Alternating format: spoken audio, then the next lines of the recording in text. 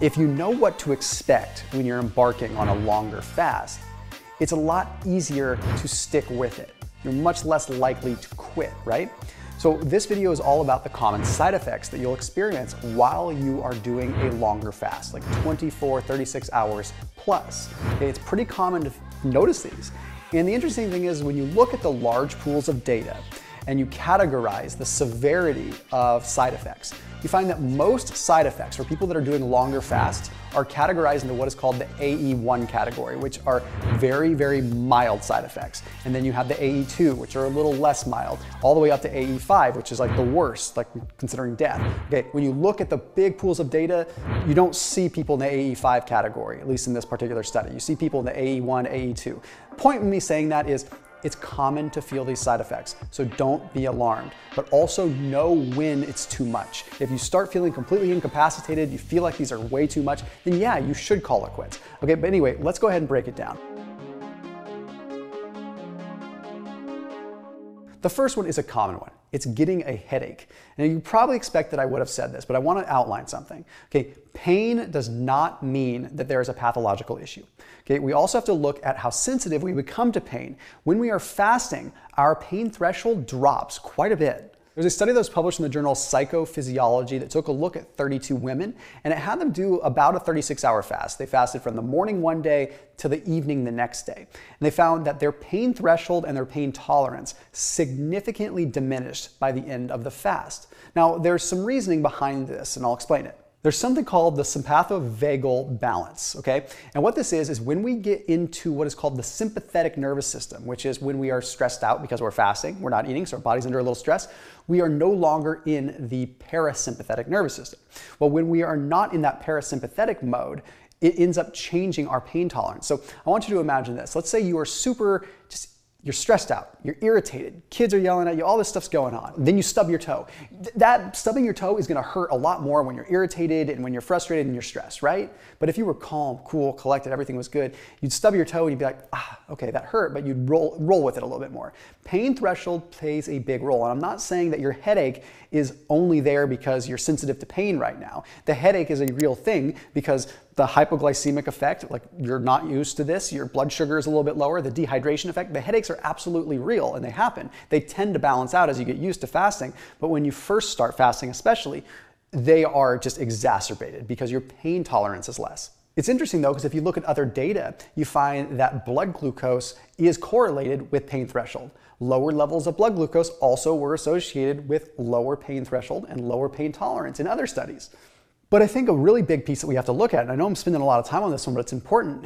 When you are fasting, your insulin levels are lower because you don't have as much glucose coming in, right? Your insulin levels are lower, which means less protein synthesis. What that means is you have less tryptophan available. So you have more of what are called large neutral amino acids, large chunks of amino acids that are occupying the transport into the brain. And that is making it so that tryptophan cannot get into the brain. So if tryptophan can't get into the brain, tryptophan is a precursor to serotonin, which is the feel-good neurotransmitter. So it's common to feel a little bit anxious, uncomfortable when you're fasting, and you can't really pinpoint why. But additionally, serotonin is also correlated with our pain threshold. When serotonin levels are high and we feel good, pain threshold is higher. When serotonin is lower because of less tryptophan, pain threshold is lower. So again, it all adds up, which leads me into my next one, dehydration. Okay, it may make sense that you're just consuming water in a fast so you get hyperhydrated.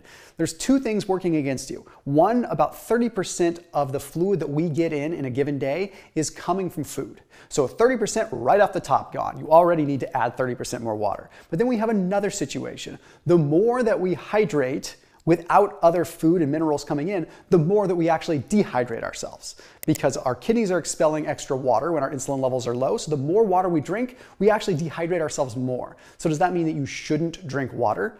No, it means that you really do want to consider adding salt or adding electrolytes during a longer fast. Because dehydration, if you look at a study that was published in the journal Nutrition Reviews, pretty broad scale, physical decline, physical performance decline, cognitive performance decline. If you start feeling, I do not feel like myself outside of just feeling hypoglycemic and you just feel lethargic and weak, it very well could be a mineral sodium water thing. Okay, I put a link down below for my favorite electrolytes that I use when I'm fasting. That link gets you 8 free sample packs of what is called Element. That's my favorite electrolyte. So they're down below, 8 free sample packs. You just pay a couple bucks for shipping. So again, 8 sample packs of Element that you can try when you're fasting or when you're working out or whatever. You just pay $5 for shipping. So that link is down below in the description, or you can go to drinklmnt.com. Again, drinklmnt.com/Thomas. Or just use that link down below and you can try them out, see if you like them. If you want to keep using them, then absolutely, there you go. But at least this way you can try them out. So that link is down below, and a big thank you to Element for the sponsorship and support on this channel. The next one is called Orthostatic Hypotension, which is a really scary sounding name, but it basically means you get dizzy when you stand up, or if you were to like suddenly start walking from a standstill, you might get a little bit dizzy or feel foggy or lightheaded.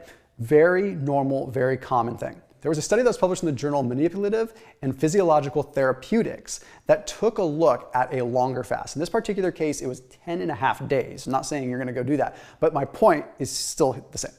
After 10 days, they found that blood pressure decreased just chronically by 37/13 millimeters of mercury. So that is a huge decrease in both systolic and diastolic blood pressure.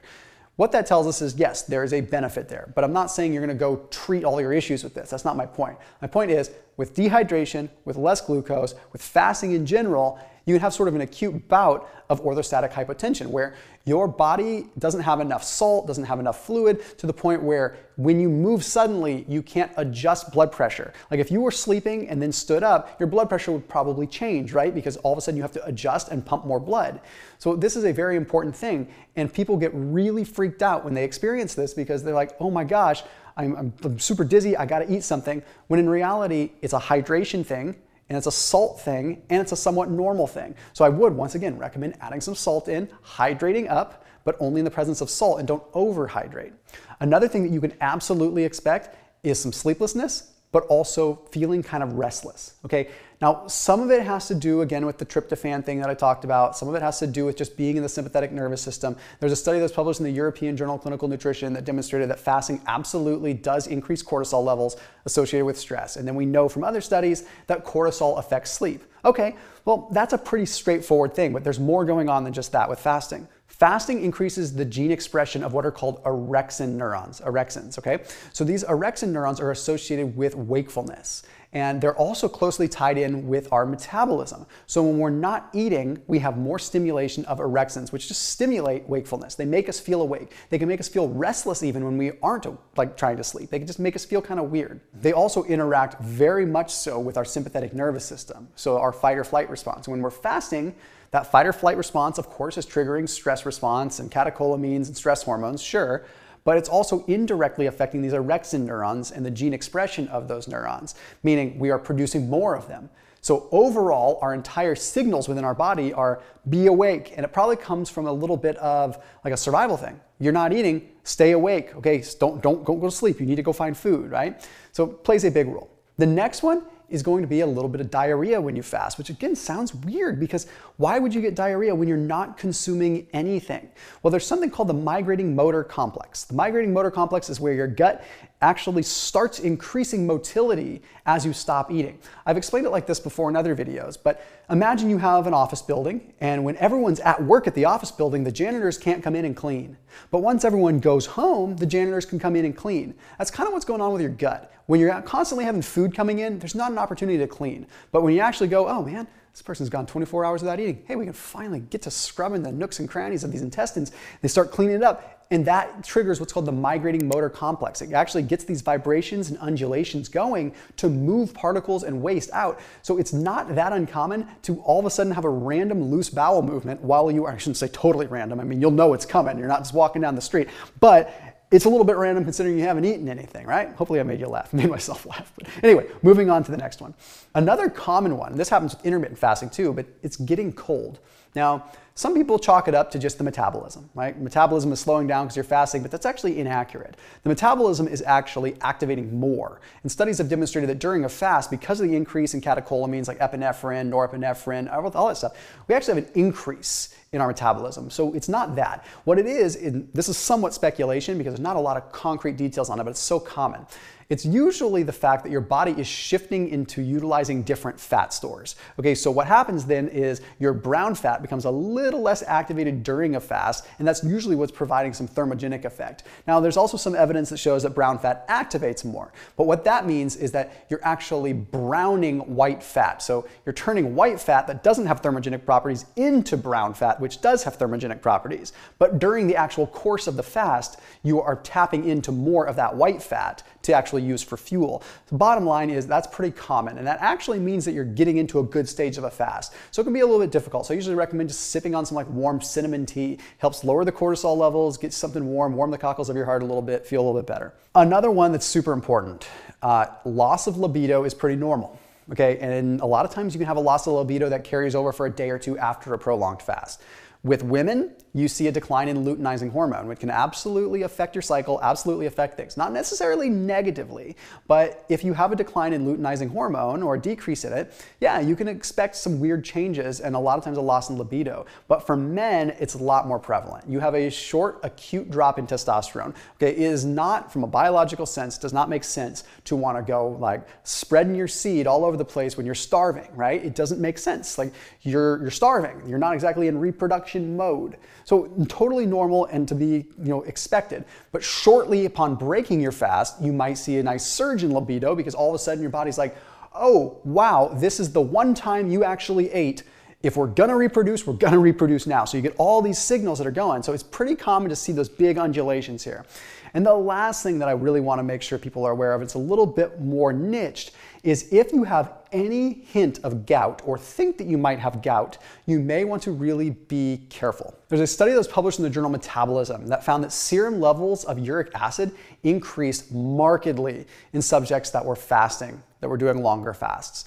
Now it's crazy because you would normally think that that comes from eating red meat and stuff, and it does. But okay, if you have these higher levels of uric acid and you have gout or you think you have gout, then you might start to feel it enhance a little bit more during a fast, in which case maybe you should stick to shorter intermittent fasting. So as always, keep it locked in here on my channel. Don't forget to check out our sponsor Element down below in the description, and I will see you soon.